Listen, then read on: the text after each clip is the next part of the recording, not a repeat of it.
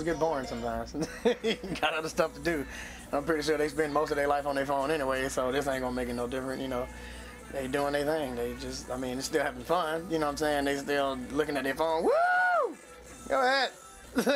They still doing their thing, but you know. I'm gonna throw a disclaimer out there real quick.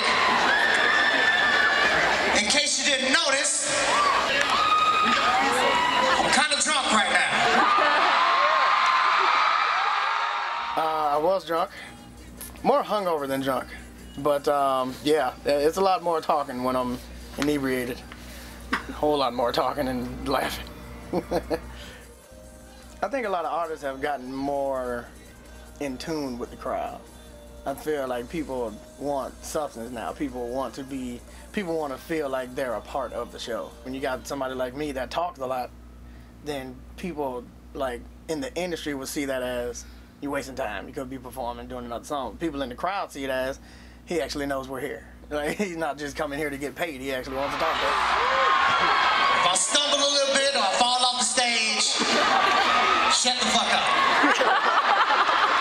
It's natural. It's a natural drunk. It's not like I drunk more alcohol than I should have. It's just enough alcohol to get me as drunk as I am.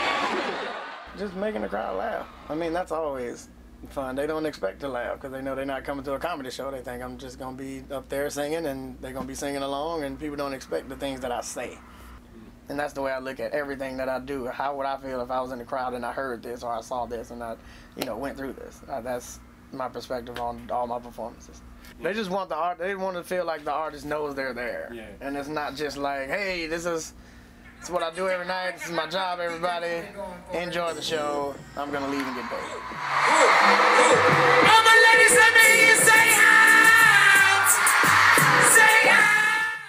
Always go in. There's nothing else to do. Why would you do anything else? You must go in at all times. That's weird because my songs are all dope. That's weird. My biggest hit, the biggest song I've had, the longest running song was Flow Riders Low, and that didn't have auto-tune on it at all. People had no idea. They just feel like anytime they hear me, it's going to be auto-tune. Anytime people read my tweets, they hear it in auto-tune. It's weird.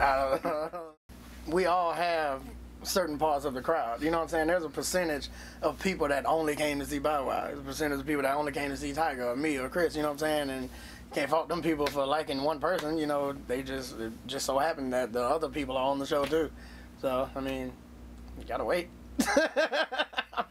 I'm kind of contracted for 40 minutes. You're gonna have to wait through the whole thing. I can't cut it off because you're ready to see Chris. Yeah, every day I'm shuffling.